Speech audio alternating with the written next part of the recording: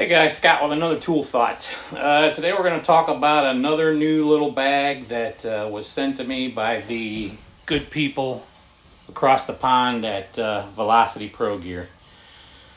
This is the Rogue 2.0. As you can see, it's a smaller bag. If you've watched my previous videos on their bags, I started out with the, I believe it was a Rogue 6.0, and it was huge. Held a lot of tools, but the weight was just killing my back. So I dropped down to the Rogue 9.0, which is probably my latest tool bag tool tour video. And it's about right. It's about 55 to 60 pounds fully loaded, and that is my install bag. This I use as a service bag. It's really light and nimble, and I can carry it into a job every time instead of, you know, it being so heavy that I don't want to carry it in. I just automatically take it in. It's so light. I figured what I'd do is show you what I've got inside, and then we'll talk about the bag once it's completely empty. So, as you can see right here, I got some Purell. I'm an AV technician. We do everything from cameras to security systems to smart homes, Control4 systems. And we touch a lot of remote controls, so it's important to me to have Purell because I've encountered all kinds of skerflunkus on people's remotes, from garlic butter to chicken grease to who knows what. So that's why that's there. Pica dry pencil for whatever. Remember, this is a service bag, so mostly for service calls or call outs, as you call them over there in the UK.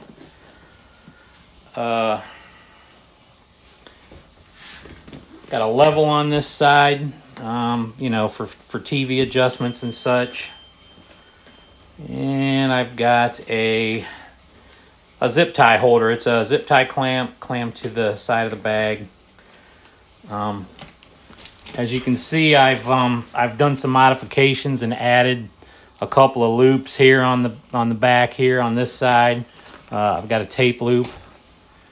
And I've got one here on this side specifically for the Purell. I added those. You just drill through there with a hot drill bit. Put a nice flathead screw there on it, and I've got two on that side, and that's how you do that. There is no tape measure loop, so this just kind of, there's like a pocket here. I'm not sure what it's for, but I just keep my tape measure on it, and you know, a little box of, let's see. I don't even know how you get this thing open. There's an arrow pointed to it, but, oh, there it is. That's just some quick, you know, RJ45 crystals for Cat 6, Cat 5. Some things you might need on some service calls in there. It's just a small deal. Got this on here so it's easy to pull out. It's not really made for that, but it's perfect for right there. That looks like everything on the outside of the bag. It comes with this nice padded shoulder strap. Typical Velocity quality. You guys know where I stand on that. I think it's right up there with Vito. Absolutely. There's some nice leather.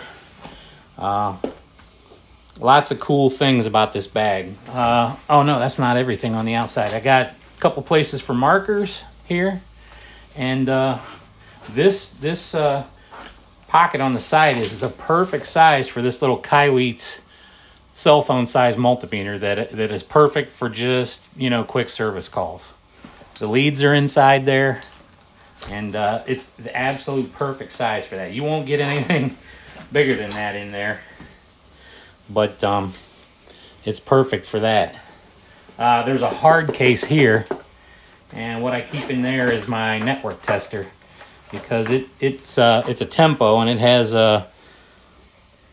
push buttons are the worst for power because they get bumped all the time, and then when you go to use it, you have dead batteries. So this hard case, this hard shell on the outside keeps that from happening. So that's in there, and if I can get it back in, that'd be great. There we go. So that's the outside. The hand handle at the top there Does not release like their other bags do. So it just, you know, you can't release it on either side like you can on the other bags. But it's fine. You just unzip the front. There's no back compartment to it, just a front compartment. So like I said, a lot of these tools I have in my install bag, my main bag, but I went and bought, you know, a reasonable quality doubles to have in this bag for service calls. So there's a RJ45 crimper, coax stripper. I got a zip tie gun. There's a Vera Tool Check Plus in there. That's the SAE version because most of the hardware for TVs and mounts and things are metric. And now I've got this Skil little 4-volt driver, which is pretty cool. I usually carry a Milwaukee in the install bag, but I'm trying to keep weight down in this. So I figure on a service call, I'm not going to be doing a lot of heavy driving. This is kind of cool when you, the red means it's locked. I don't know if you can see it. And that you can use it as a standard driver, but if you push and hold, you can select the torque setting all the way, you know, from 1 to 3. You can tilt the head 45 degrees. Just basic forward and reverse. There's a little window there where you can see the guts moving. I don't know why they did that. It's kind of cool. And this is USB-C rechargeable. And I stuck a couple of Spider bit holders on there. Sorry, having a little trouble with the camera. Let's see what else we got. Glue gun for anybody that knows when you stick an IR emitter onto a TV or a component. After a while they fall off, so we just hot glue them in place. Standard pair of Knipex dikes. Pair of pliers or grips or nut fuckers as you call them over there in the UK. I got a Fluke IntelliTone toner probe. Fluke outlet tester to see if power is present at outlets where components are plugged in. MegaPro tweaker screwdriver, 4mm bits.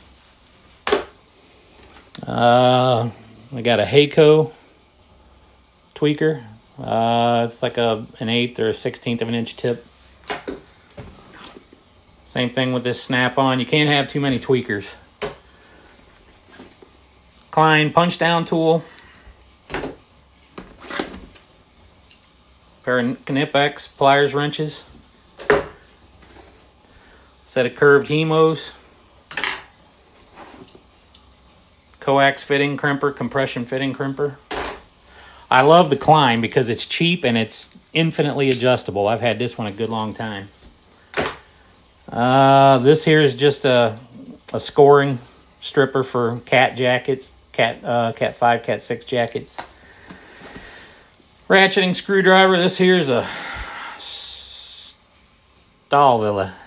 Very nice, very smooth. The only thing I don't like is, to me, the ratcheting mechanism is backwards.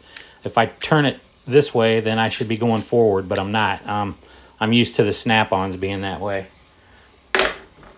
And there's a marker in there, and there's just a little catch-all bin here. It's their standard clear, you know, dealio. I keep extra IR emitters in there. There's a pocket here on top on the outside. I keep Cat 6 patch cables in here and a couple of HDMIs. Just stuff that I, you know, would need for quick service calls. It looks like that's about it. So that's what the inside looks like. You've got a zipper pocket here. You've got some of their neoprene little shallow little pockets here. And then you've got all these. The big ones down here at the bottom are also neoprene. that's it. I mean, as usual, the Velocity stuff is top-notch, first-rate. They did send me this free of charge. They put no restrictions on me, you know, demanding a good review or whatever. I'm just telling you my thoughts. I've had it for a couple of months. It's working out perfectly. You know, if you can get a hold of a Velocity bag, I highly encourage you to do so. You got to go to velocityprogear.com. Now, the problem is they don't usually ship to the States.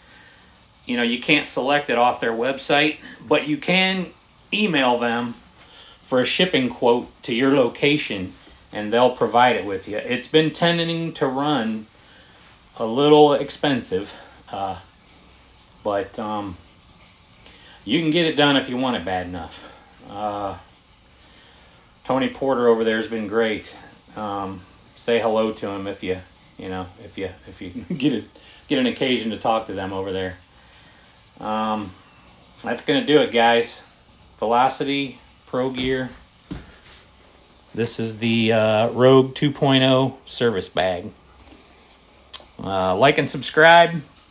Questions, anything you got, ask me in the comments. I'll do my best to get back to you. And thanks for watching.